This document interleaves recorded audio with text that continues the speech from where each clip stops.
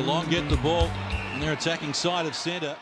While some games in 2007 were goal fests, the match against Adelaide in round 11 was a gritty battle from the outset.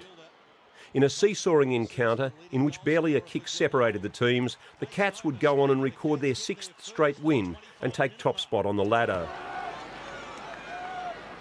Cats from Blake now to Ablett on the end of it.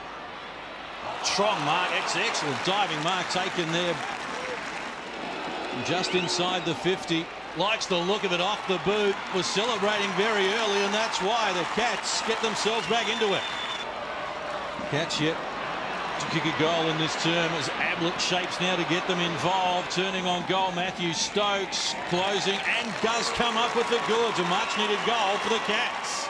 43,000 saw Cameron Mooney kick 3 in a low-scoring but highly entertaining game in which the pressure was never relaxed.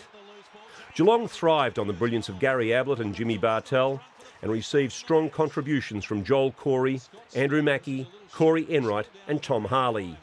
The Cats on a roll by 7 points. There it is, Stevens here, and Ottens takes the mark uncontested.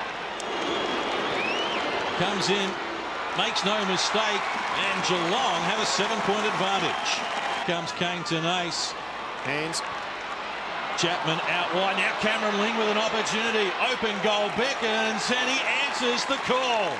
Chris Knights relieves the pressure. A golden opportunity goes begging for the Cats, but Steve Johnson is there perhaps to resurrect it.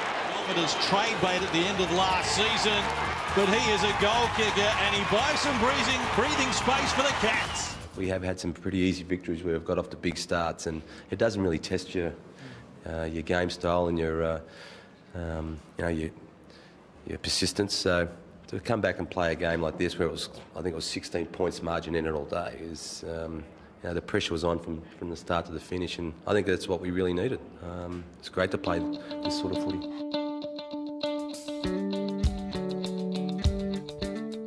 The Cats on a roll by 7 points. Bartel and Gary Ablett for the 2nd week in a row, the eye-catching duo.